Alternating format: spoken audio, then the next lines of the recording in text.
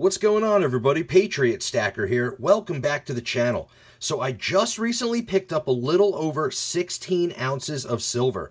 I got some bullion and I got a Morgan dollar. I got quite a nice little variety of different types of silver. So I'm excited to show you today. Let's see what I got.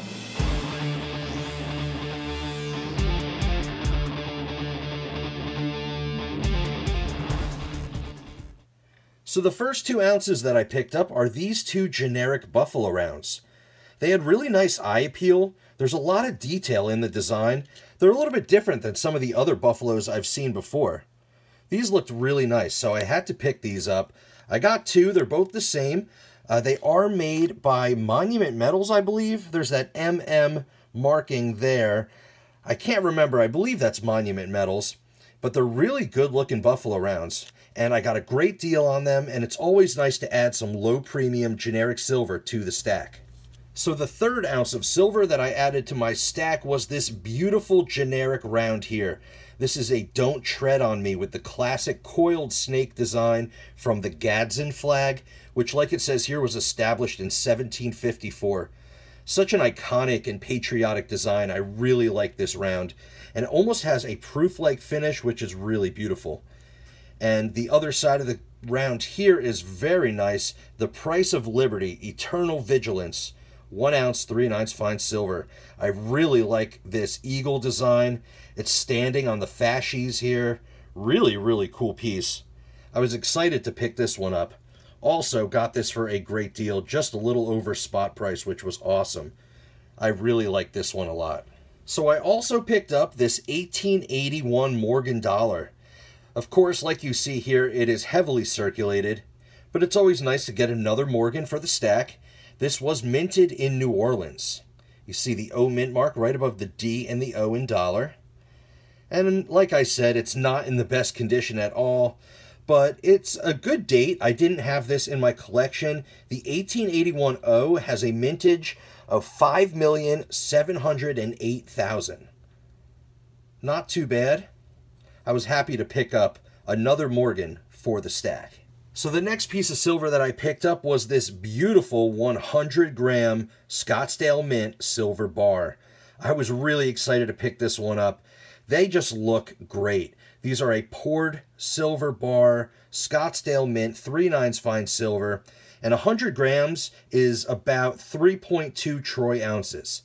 So a little over 3 ounces in this nice little poured bar here from the Scottsdale Mint. I was really excited to pick this up because I don't have any bars in my stack similar to this, and I don't have any Scottsdale at all. So I ended up picking up its big brother as well. I got the poured 10-ounce Scottsdale bar, and this is a loaf. This is beautiful. I love this piece here. It's got a lot of weight, and it's just really cool. Both of these, they just have that look of silver bullion. When you picture bullion, you picture silver looking like this. And I just love the way it looks. I love the way it feels.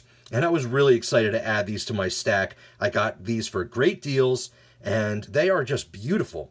So this 10 ounce is really cool. And I have a 10 ounce pressed bar back here, this Aztec bar from Golden State Mint, just to show you how they compare. Both are 10 troy ounces. One is thin, one is extra thick, this loaf bar here.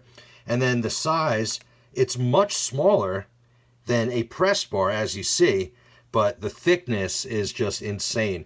So a lot different from a normal pressed 10 ounce to one of these Scottsdale poured loaf bars. I was really, really excited to pick this one up.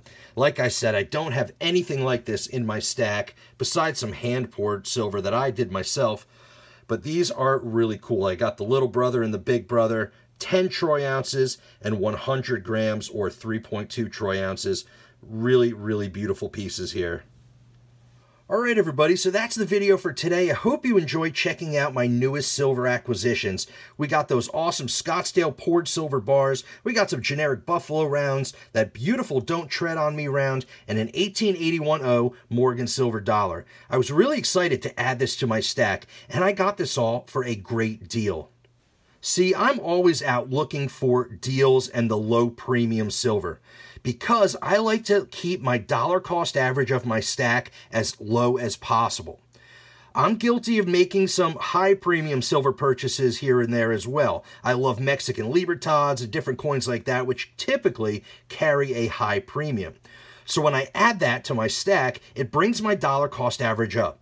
But when I can find those great deals and get low premium silver or even silver at melt value, which is a plus, when I can do that, then it brings my dollar cost average down significantly. That's how I manage my silver stack. Let me know down in the comments, do you have a strategy like that to keep your dollar cost average down as well? You know, if you find the deals, it brings it down.